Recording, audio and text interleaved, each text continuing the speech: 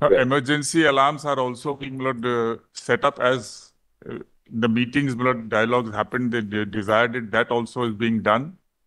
All amount has been, finances have been sanctioned for that purpose. have biometric access features been installed, in the restrooms of and the critical areas?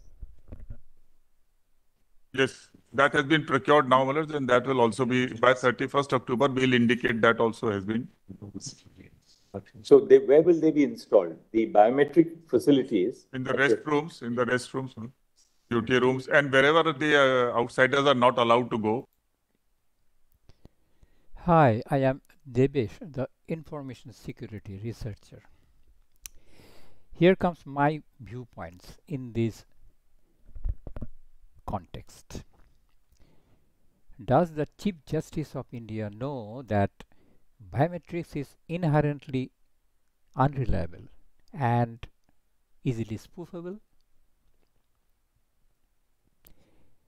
Is the Chief Justice of India aware that fraudsters regularly loot money from Indian citizens' bank accounts using biometrics, fingerprint spoofs, and Aadhaar enabled payment systems?